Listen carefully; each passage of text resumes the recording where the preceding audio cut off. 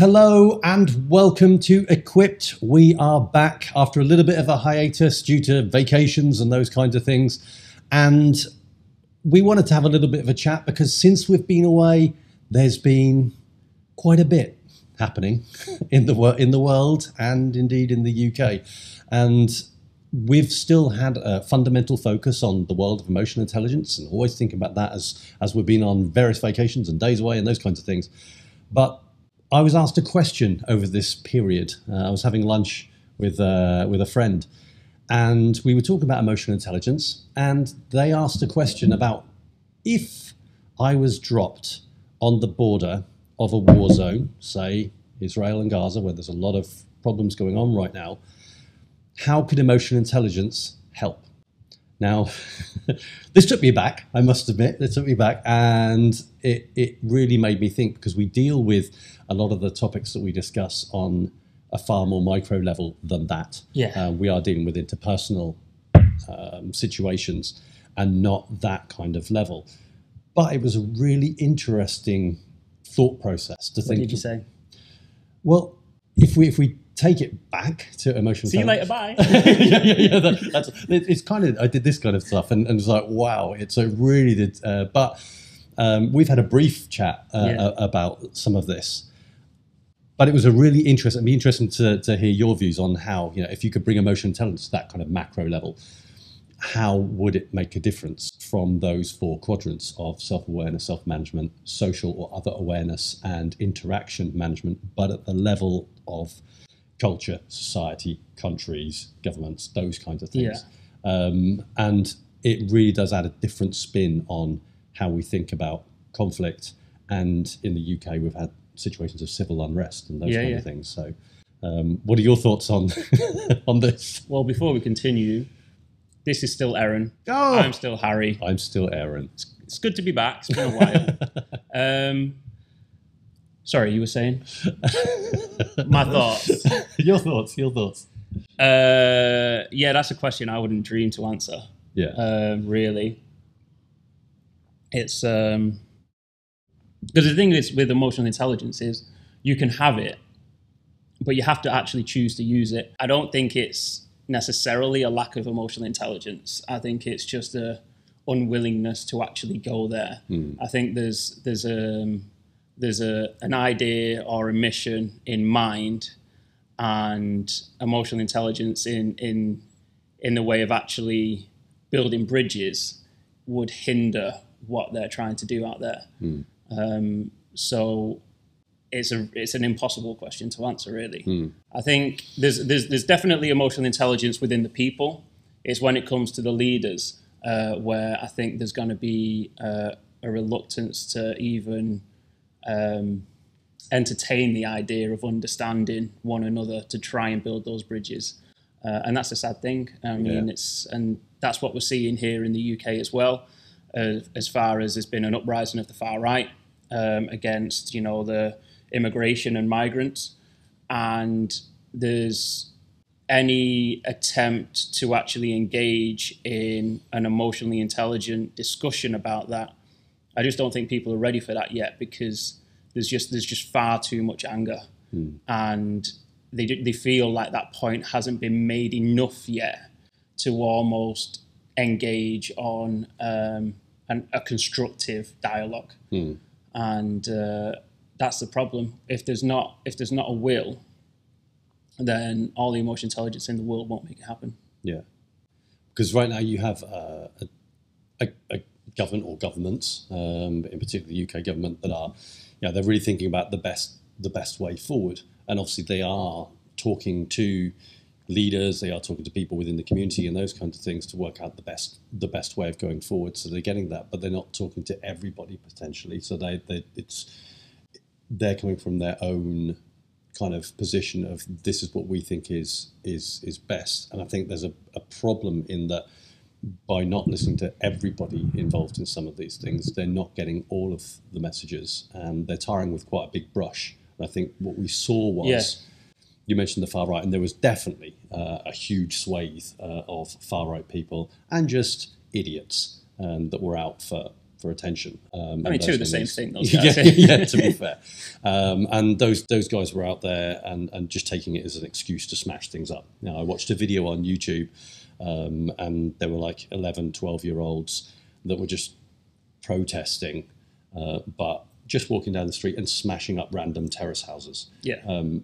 That had no connection with anything, that any message that was trying to be conveyed. Literally shitting on their own doorstep. Just smashing up cars, smashing up. And there's that kind of behaviour, the looting and all that kind of stuff that the government have come down hard on. There is no excuse for that kind of thing. No. And there are some people that were in that protest that did feel that they had a right to protest, peaceful protest. Yeah, 100%. And I think that's where some of the issues with some of the rhetoric that came out of the government caused more problems with tarring everybody with that same brush. Yeah, it was lazy, I think, and I think a lot of it was about self-protectionism in the sense that the government has got us to where we are. I mean, I know we've got a new government who's come in. However, year after year, every single election, the public in Britain have been told we're going to get migration down.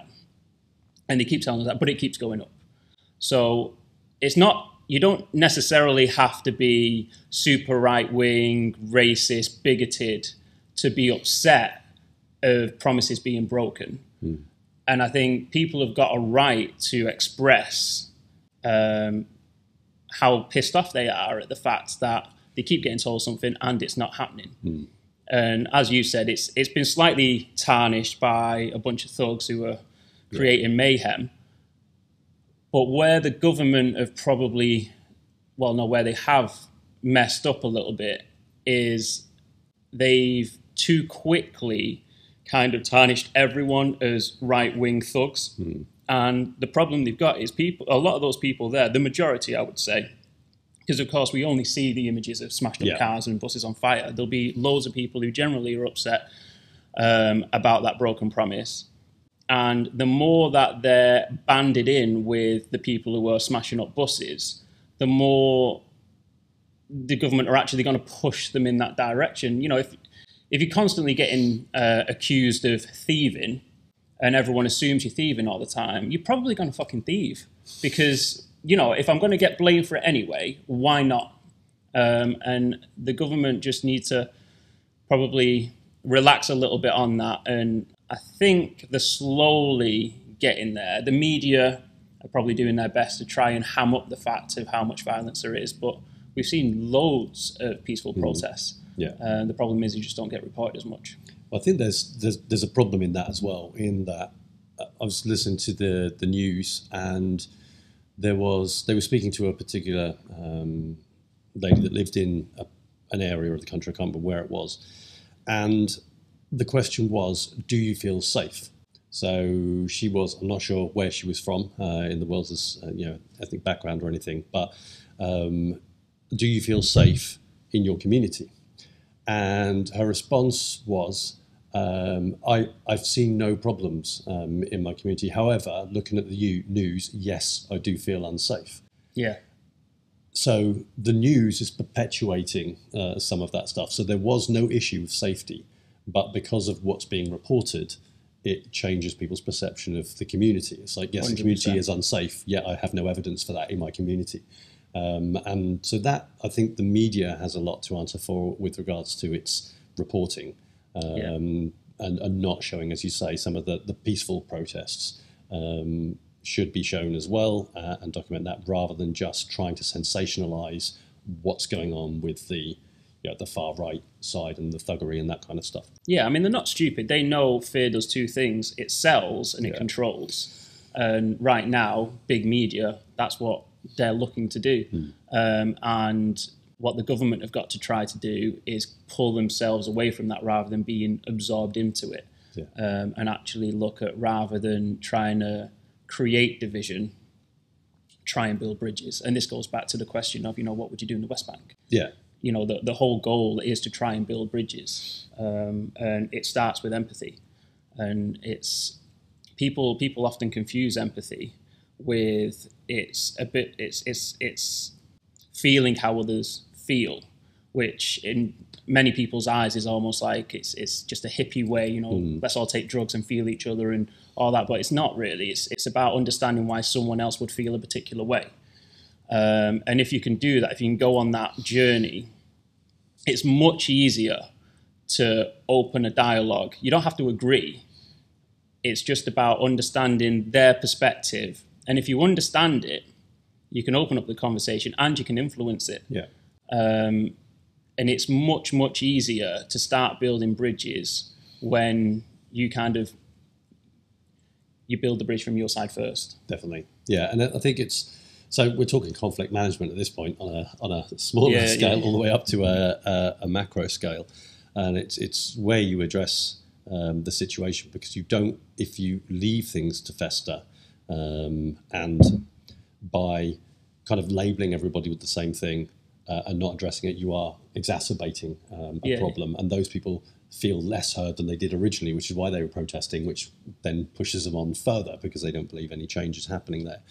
And there's a model that we talk about in some of our training, which is that staircase of terrorism. Yeah, so go on, walk us through that. Which leads us from that point of view where we're all at the beginning. So this is from Fatali Moghadam, and everybody starts off on the ground floor. We'll all stay on the ground floor usually, unless we feel like there's something that is causing us to believe that we're disenfranchised in some way, or being unfairly treated, or we're not being heard, those kinds of things. So life isn't great. And if we're in that situation, then we want to make a change, which is when we move up to that second So this base layer is just kind of no real concern either way, just steady. Yeah. Right. We're all there, but we're all there on that ground floor. But if we feel like this is not fair, I'm not getting what I'm entitled to, or I feel disenfranchised, or there's an unfairness in society, then we tend to move up a staircase, which is where we want to make a difference and actually make a change. That social mobility stuff. And when you move up to that second thing, if you then have the ability to make a change and you protest and something happens, for example, or you shout and you ask questions and that happens, then cool, great, you're back down and everything's happy again. But if you don't, if you see that there's a lack of justice or an inability to do anything else, then that's when you move up again. And that's what we're seeing in the UK to that third step, which is where we start to displace aggression. I go, I'm really angry with the situation, and where do I point that anger toward? And is it the government? Is it a particular group of people? In this case, targeting immigrants, for example, because it's all the immigrants' fault and all that kind of stuff. That's the rhetoric that's being thrown out. And when you have loud speakers or organisations that grab those people and tell them the reason this is the case is because of those. Those organisations and those types of people are looking to hook those people and recruit into that system. So you end up then with this displaced aggression going into that direction. If we still don't get what we want, then that can move up to the next step, which is when we start to shift in our moral engagements. We disengage from our current models and think, well, you know what, maybe violence is a way to go. So you would say we're touching into, that's a fourth step. Well, so this will be the kind of the fourth step. So we've moved away now from, okay, we're displacing aggression on where do we point this anger, up to that point of now we're thinking, okay, you know what, violence isn't bad, but I think now maybe it is. And it's easy to convince people at that point. So again, you're talking about people that are loudspeakers in worlds of trying to convince people, especially in a terrorist situation. Yeah. Move them into that, you know what, it is justified. So you start to shift people in that moral behaviour. And the next step is then to do that them versus us piece. So people move up from that once those morals are shifting, to move them up to they're evil, they're bad people over there. We're the good people, we're the righteous people, we're the ones that are fighting the best fight. We're doing the right thing, that's wrong. And then obviously the next step up from that would be terrorist act. So we're not saying people that are involved in the riots and things are up there, but it's a danger. It's a danger. Well, I think they use terrorism act. They were looking at using terrorism act to get people through the courts anyway. So you're seeing those steps from people that are feeling like, they're unheard, there's injustice, to then move up to that step of trying to make a difference but being unable to be heard and not doing anything, to then displacing their anger, to then changing in what's acceptable morally to do about the situation. The danger is then going up there to having a bigger divide, this categorization of them versus us, whether it's us versus immigrants or whatever it might be, that them versus us is, which is what we were seeing in those riots, very much that thing. There were temples and mosques and everything being destroyed and vandalized and all those kinds of things. So you're seeing that division, and then the next step is then, you're a hero because you're fighting the good fight, and off you go. We see that a lot, obviously, in kind of the Islamist terrorism side, and that's where a lot of the research came from. But you can see that same thing in all kind of processes of that radicalization step, moving from being unhappy and not being able to do anything about it to the point where you'll do something silly about it. Do you think the government are doing the right thing to almost prevent people from getting onto that 5th and 6th step right now?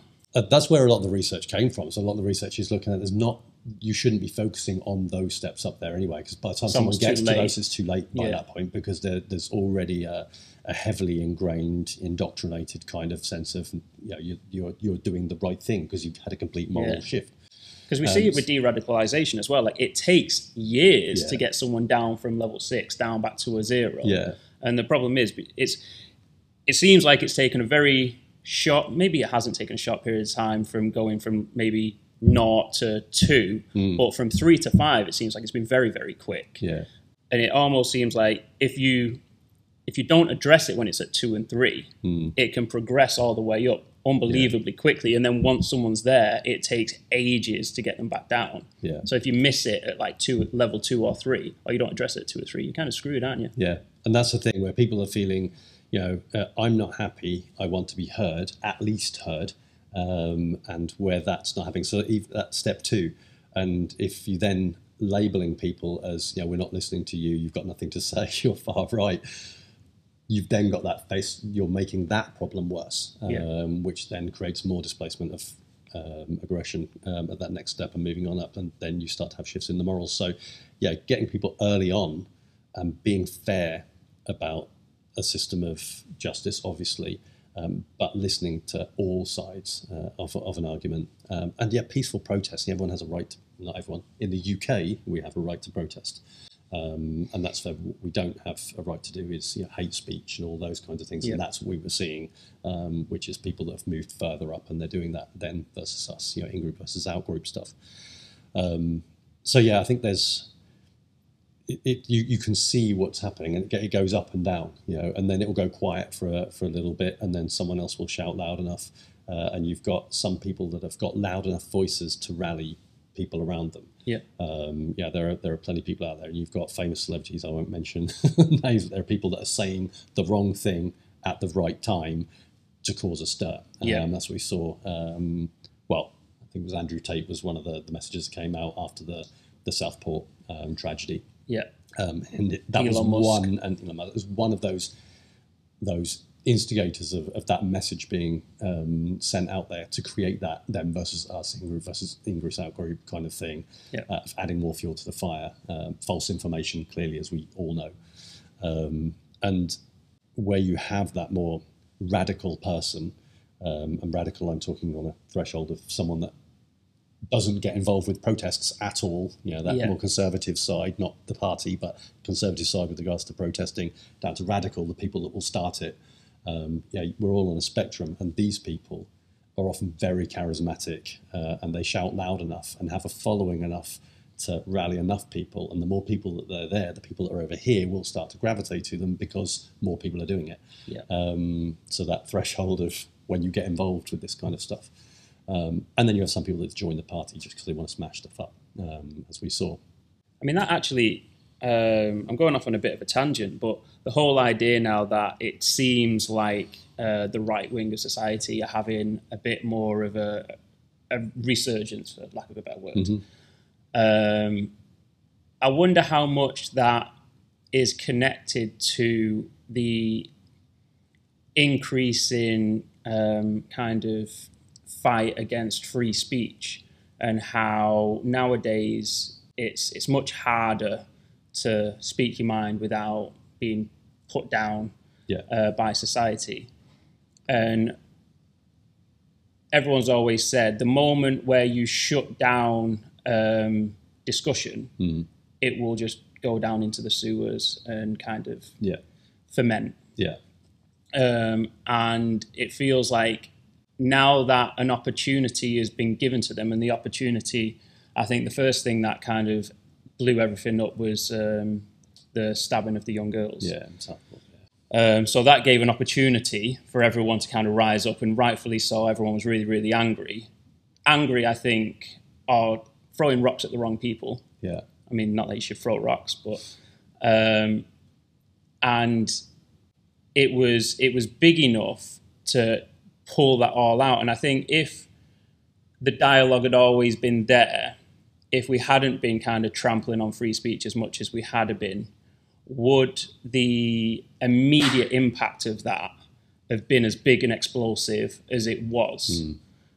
And I think that's a valid point, because if people are afraid to say something, so people aren't happy with the status quo, and then but they don't think they have a right to say anything, or they have the option of saying anything because they're afraid of being shut down, then it's that same problem of that second staircase, isn't it? It's like, I'd like to make a difference in the world, but every time I try and say something, I get shut down. You're absolutely right, yeah. So then I'll take it out on someone else, which is the next step, because I can't make a difference, I'll take it out on someone else. So is there a crossover there? So by shutting anyone down, whether you have strong views from a right or a left, and it doesn't. We make those categories, and again, they're very them and us kind of categories that we play into when we do those things. But there's been a lot of very vocal right and far right rhetoric that's coming out right now. But equally, we've had a lot on the left as well. And as soon as someone comes out and says anything that's more right, you're getting what you're talking about, which is that you can't say that. And if you can't say that, but it's how I feel. Now, there is a line in law that says, you hate speech, you can't do hate speech and all that kind of stuff. But we shouldn't be shutting down people that are angry, annoyed at the world, or feel unfairly treated, as long as they're not being hateful. So you can still have constructive dialogue. No matter how strong your views, we should still be able to have those very heated debates without demonizing either side, to be fair. It's such an interesting point that I've always thought about the frustrations people have about not being heard. So that level 2 you're talking about will always come from authority or government. But what we've seen over the last kind of 4 or 5 years is actually coming from society. So yes, it is coming from the media, the government, and the big authority organizations out there. But really the thing that is starting to piss everyone off is it's society, it's the social media, it's the groups who are just normal people who have almost been jumping on people and cancelling people. And I've never thought of it in that way, really. I've always seen it as being like a top-down thing, but it's kind of side to side now as well. Yeah, it is. And I think and again, coming back to emotional intelligence, it's about that, being self-aware and managing yourself, and wanting to listen, wanting to be more socially aware, more widely, not just social awareness as in me versus you, me and you, but the wider society. Let's listen, let's be socially aware to what everybody is saying, how everybody feels, so that we can then move to that interaction management and manage the interactions within society in the right way. And if people don't feel they're getting what they want, we know that's a universal trigger for anger. So that's when you get the displaced anger. So I think it's an interesting thing to consider. It's a big question, and it all started from that one question I was asked around being dropped on the border of a conflict zone. Clearly, well, let's go back to that then. So if we just bring it a little bit closer to home, what if you were dropped in between the protests that are happening now and Parliament? Would you be comfortable in addressing that question? Well, I think it's the same. It's not the same thing. So on scale, it's completely different, obviously, and the topic is different. But it still requires both sides to look at the other side, and it's that perceptual shift, isn't it? Of everybody is on both sides. Government shouldn't be, because the government should have panels and communication with community and be getting all messages, but are they? Because within a government, you have a government that is a Labour government or a Conservative government, so the people within that they listen to predominantly are people that have the same values, views, beliefs, those kinds of things. And the same on this side. There's a group of people that are all surrounded by the same people with the same kinds of messages, so it's harder. It's harder to hear and think about the other side. So the government needs to make sure that they're listening to everybody within that group. So there are far right people in there. There are thugs in there. You don't need to listen to the thugs. They're just there to cause a ruckus. Don't need to listen to the thugs. They'll do more if you don't listen to them. But you know what I mean. So, but the more balanced voices that are in there from different areas of this huge swathe of people, some that are just feeling really annoyed and really unheard, some over here that feel really badly treated, some over here that feel something else. All of these voices need to be listened to. And these people over here need to consider that the government are trying to balance so many different views, so they can't. It's difficult to please absolutely everybody. So whatever they do, someone's going to be unhappy. I wouldn't want the job in the government for that reason, because you're having to take from one place to give to another with budgets and all that kind of stuff. So, but they've got to be careful with. I think that from a PR point of view, it's the narrative that comes out there at that big labelling approach, and again that comes down to. It's conflict management, but it's not per se emotional intelligence, but it is really, it's that being aware of us and wanting to pay attention to other and really trying to build that bridge that you were talking about earlier to have some kind of level of dialogue.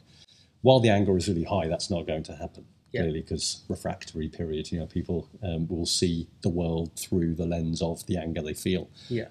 So now would be a good time, because things have quietened down in the UK. Find those radicals that kicked things off in those protests. Some of them are in prison now, obviously. Find those people, the peaceful protesting people that have a point that they believe is valid and want to be heard, and get around the table and speak to those people. All together, if it's possible. It depends how well balanced those people are, and if they can have a debate without it being hateful or anything like that. Yeah, exactly. That's the problem. But anyway, so that was some depth. It's not something that we've really thought about up to this point. Beyond kind of, yes, we talk about things like terrorism, radicalization, and stuff within programs, but I think it's one of those things that we're not going to be able to fix it. But I think the more people that become aware of what we're trying to do, I'd like to think like an entire government will watch the Equipped podcast and think, you know what, those guys have a point, but I doubt that. But hopefully there are ideas that you have, and we'd like to hear about them in the comments. And we will both be back probably next week. I think we've got a plan, right? Definitely next week. Yeah, we've got a plan. Week. No. So any ideas, throw them in. We've got a few, but we'll add a few more in. Definitely. And we'll see you then. Excellent. Thanks very much. All the best.